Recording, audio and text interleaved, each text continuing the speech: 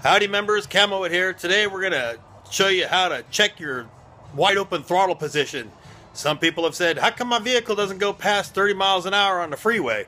Well, the very first thing you want to do is check to make sure that number one, your fuel filter isn't plugged, and number two, that your throttle is actually going wide open when you put it all the way to the floor.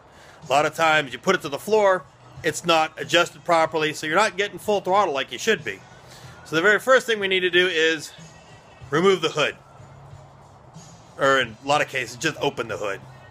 So what we're going to do is we're going to show you how you properly set your throttle adjustment so this way it gets wide open throttle and doesn't destroy the linkage in the process, which is a very important thing.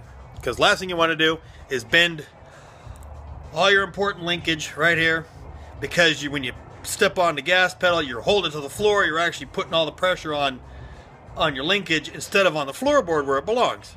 So we'll go through the process of setting that. First, you're going to need a couple little tools. I just happen to have a brake pedal depressor, which is right here, that is used to hold the brake pedal down when doing brake adjustments and bleeding brakes and things of that nature.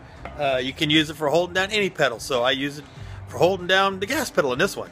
So first thing we want to do is put that in the vehicle. Now what we've done here is we've put our brake pedal depressor in so it holds the gas pedal down to the floor.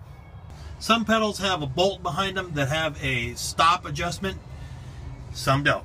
Now our pedal has been depressed all the way down, so you can see that this is now in an open position. First thing we want to do is remove the air cleaner.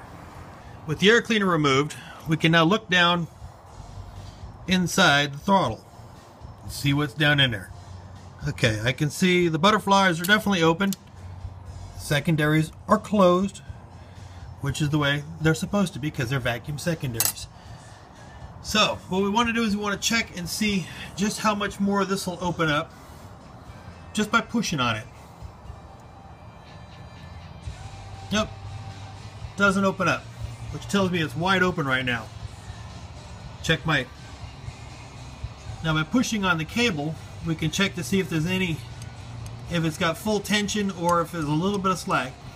And seeing how it moves, I've got a little bit of deflection there.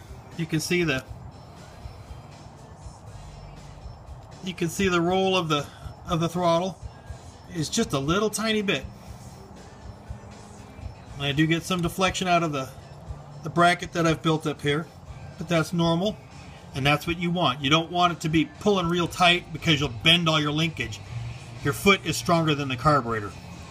Now if I was going to make an adjustment on this, all I would do is loosen the bolt right here, and I would slide my whole assembly right here up a little, which would pull the throttle open, or slide it down to give a little bit more slack. That's all there is involved in it. Some linkage adjustments are done with a jam nut on the back side and an adjuster nut on the front. So this whole thing, instead of just being a guide, would have a nut and a threaded sleeve. So you would loosen up the nuts, you would pull your cable back, and then you would adjust your jam nut up to it. And then that's how you would make your adjustments to your throttle. And that's your mechanics tip of the day. Remember members, you can always come to mightyram50.net, sign into the board, and get more information from there. Remember, that's mightyram50.net.